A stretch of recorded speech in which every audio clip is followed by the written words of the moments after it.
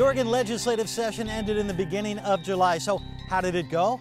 Welcome to Comcast Newsmakers. I'm Ken Ackerman. Kim Thatcher joins us, Oregon House of Representatives. Thanks so much for being with us. This is your fifth term. Yes. You've been through split house. You've been through majority houses.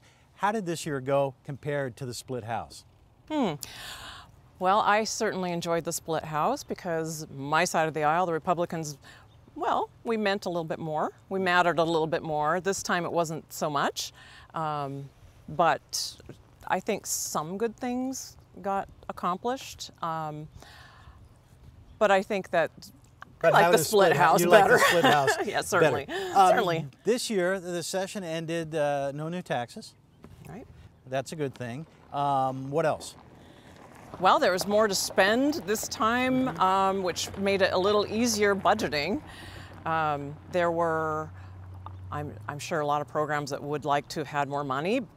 It's usually the case. There's never an end to the good that can be done with other people's money, I like to say sometimes. But I think we left things held things pretty much harmless, and we are prepared to go forward in case the budget goes down again. I think there's a little bit set aside for emergencies, so that should be a good thing, and the economy's starting to pick up a little bit. It's hard to see, but it is starting to pick up, and I think that'll help a lot. Why you got into this in the first place, constituents.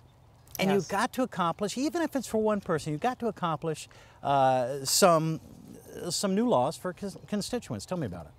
Well, I have a constituent here in Yamhill County who was having an issue, and she wanted to do a land use change on her property, and it resulted in her, the county advising her, kind of, telling her that she needed to take this particular action, which cost her a lot of money. Then it was realized that this was a mistake. The county said, "Wow, we owe you some money, but state law doesn't allow us to give that money back to you."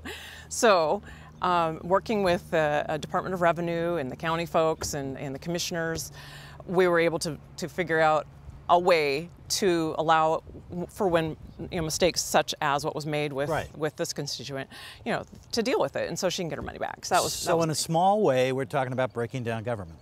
Yes, in a way. And that's one of my, that's one of the things that got me into the legislature to begin with. So. Now, I know one of your pet peeves was voter registration. Tell me a little bit about that. Well, last session, many sessions, I've been working on voter registration issues, and I realized that the state of Oregon does not have anything in statute requiring identification or residency, proof of residency, like the federal government has. So wait a minute, to get a registration card, a voter registration card, you don't need any ID? You don't need it. You do not have to prove it. You can just send it in, and you may be asked by your county folks to supply what it says on the voter registration form. They'll say, like, your driver's license, last four of your social security number, different things like that. And if you don't provide those, you still get a ballot.